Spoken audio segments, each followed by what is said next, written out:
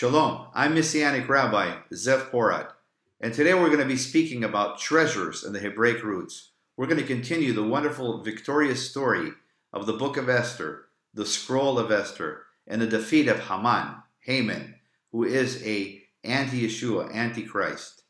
We know that Haman was an Amalek, and we see in Exodus chapter 17, verse 16, that God says, the Lord will have war against Amalek from generation to generation. In every generation, there's going to be an Amalek against God's people. And we saw this last generation with Hitler, and now we have Iran, and all the way back to the return of Yeshua the Messiah, second coming, there's going to be war with Amalek.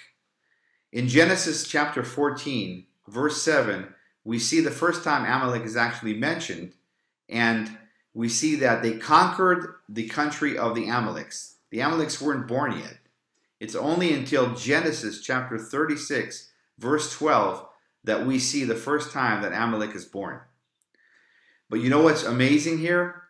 In the book of Esther, in the scroll of Esther, we see that that which was hidden will be revealed. Well, from Genesis 14, 7 to Genesis 36, verse 12, there are 12,110 letters. Now, what's amazing is, in the book of Esther, that is exactly the number of letters in Hebrew, 12,110. What shall be hidden will be revealed. Absolutely amazing. God's hand is all over the book of Esther. And the wonderful, victorious news is that we have victory over every single Amalek through Yeshua the Messiah. God says He wants us not to remember Amalek. He says, I will blot out, I will wipe out the name of Amalek forever and evermore. So we know, yes, in every generation, there's going to be an Amalek that tries to destroy the people of Israel, tries to destroy the people of God.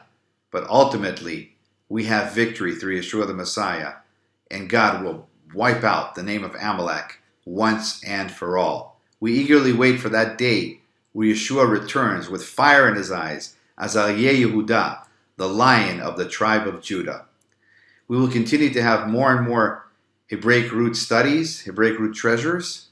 I want to thank you again for joining me. Until next time, I'm Messianic Rabbi, Zev Porat, greeting you blessings from Israel. Shalom.